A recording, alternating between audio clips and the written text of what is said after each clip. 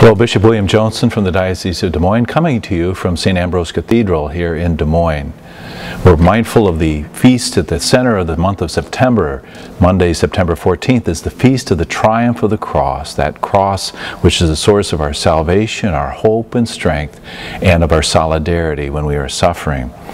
Rob Jair reminds us of a time when a young man confided to a religious elder about his anxiety and the hard times in which he was living. "This is natural," said the elder, "but such things are beyond our control. All we have to decide is what to do with the time that is given us." In fact, that anxious younger person was no human, but a hobbit, Frodo Baggins. The religious elder was the wizard Gandalf, to whom Frodo disclosed his fear as he was making his way to the evil realm of Mordor.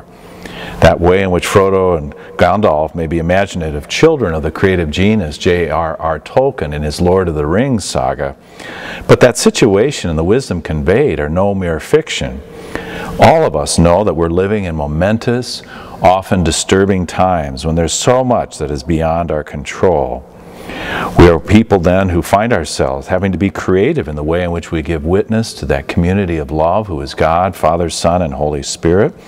We're to remain in relationship even when there's times of disagreement or division. Evil forces and those unfriendly spirits that are lurking in our midst seek to set us against each other, to become angry, jealous, suspicious, or even hateful. This is not simply a tendency among people of different nationalities, or races, or religions. It can also occur among people with whom we share so much, people who are close to us, who live in the same house with us, who go to the same school or work in the same place, even worship at the same church. And when this happens, it's sad and tragic. It may reveal, among other things, as we can refer again to Tolkien, that we've chosen to use our time and energy trying to pursue that precious ring rather than other persons and seeing them as the source of our fulfillment, riches, and happiness. There's so much at stake. We can't coast on momentum, but we need the example of Jesus pulling us along, that magnetic power of the cross and all it represents, and how Jesus' mission is embedded in the cross. How he confronts the evil one who thought he had the last laugh, that evil one who hates God and hates anyone who relates to God, who wants us to stumble and fall away from the friendship that Jesus desires with us in the community of the church.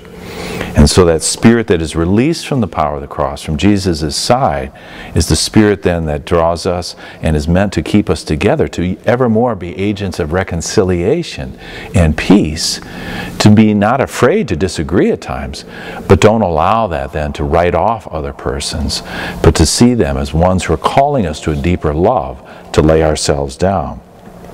So we will engage Jesus, sometimes with words, sometimes as he does, with great sighs, sometimes with tears and groans.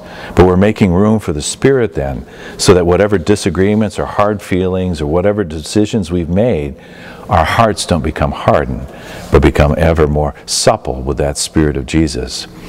Of course, it is on the cross, the triumph of the cross, where Jesus reveals love is the last word, and when he rises again, and then places all time under his feet, but gives us our time, our sacred share in his mission, in what we're about today. Time is a precious gift. We must use the understanding and advocacy of the Spirit. I think that Spirit helps us recognize the lie that social media sometimes communicates, that everybody has a better life than us, and that we should feel resentful and even identify ourselves as victims, such that everyone owes us something. Talk about a recipe for loneliness. God is never alone in himself. The Son and the Father love each other with mutual and spiritual love. And so we need to celebrate that bond of faith. And when we're feeling that we're close to our own personal cross, to not only look to Jesus, but to look around, as Mary and John could see each other out of their vision of sight. If we have 2 or 3 close friends that we can trust and share everything of our life story with, then we are truly blessed.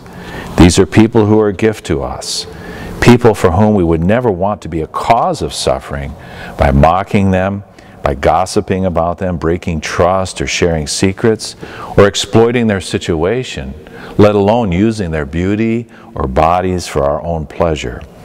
But rather, through that cross, be courageous enough to stand up for others, to share the good that is there, even to be willing to suffer for them and with them, using that spirit gift of courage that God gives to us. As another Slovak who suffered at a time under the yoke of communist oppression, Jan Samolchik, said, "When you see someone acting courageously, you will act courageously as well." All of this nurtured and fueled by that awareness that by Christ's cross, as we look up to it, just as Moses was lifted up in the desert, so the Son of Man lifted up for us, so that everyone who believes in him may have eternal life, as the evangelist John reminds us and gives us those great words of such peace and encouragement. We adore you, O Christ, and we bless you, because by your cross you have redeemed the world.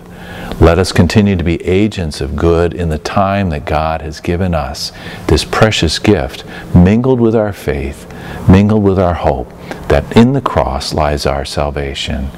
In the name of the Father, and of the Son, and of the Holy Spirit.